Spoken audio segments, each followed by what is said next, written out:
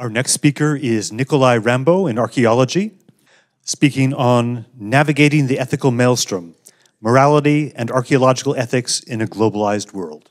Thank you. Hello, everyone. Thank you for being here today. As you can see by my perhaps overly dramatic title, my presentation is a little more on the theoretical side of archaeology, and as an unfortunate result, there are not any excellent pictures to show you, so apologies in advance to that.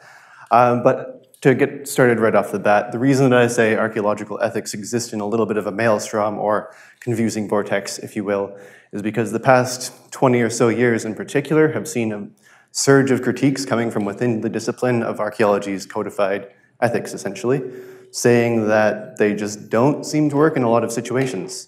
Now, there have been a number of very strong critiques and very helpful and good solutions that have been proposed. And while I do tend to agree with most of them, I also suggest that there may be a further step that could be taken, and that many of these critiques also seem to be at least implicitly suggesting. And that is to define the moral goals of archaeology. Now, there's an important distinction here between ethics and morality, and the two terms are very often conflated. Even in philosophy, there's not really an official definition stating that ethics and morality are these two separate things. But for the purpose of my research, they're necessarily defined. Ethics tends to be the codified practices of a discipline, of an organization, or of a company, whereas morality tends to define the broader sense of right and wrong, not necessarily codified. Now, of course, these critiques of archaeological ethics are aimed at the former. So where are these critiques coming from? In my research, I've identified three very broad but primary areas where archaeologists who have been looking at the historical relationship between archaeology and nationalism, capitalism, and more recently with multiculturalism.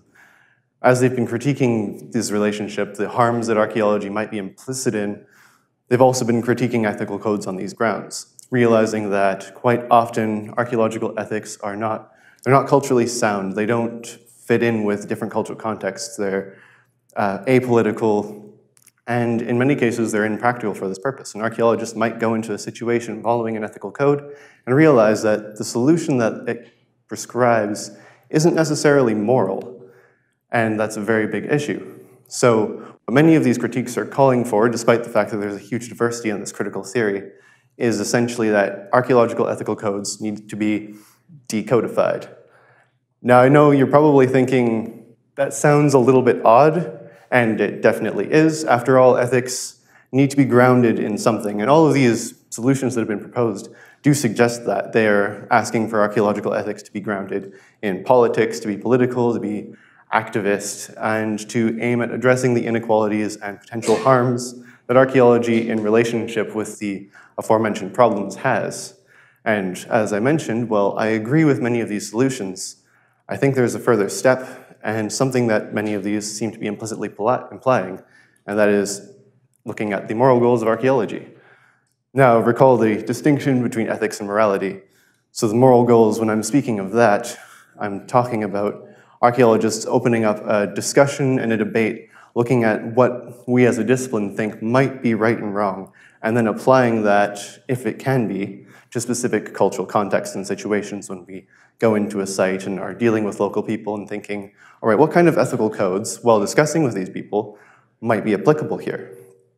Now, what I'm not trying to do is say, here's a moral theory, and this is what we should do, because that is a little bit, I'm going to hesitate and say, neo-colonial, and will just end us up basically in the same situation. What I am trying to do is suggest that we open up a conversation, start having these debates, and maybe see if there's any moral approaches that could be had, and continue to debate them as we go forward. So what we're looking for, because we want to straddle this divide between the global and the local, is a morality that is universal, but not overbearingly so. Not something that's going to say, do this, don't do this, but something that has a gray area, and at the very most basic sense is looking at what might be some of the essential moral needs of humanity.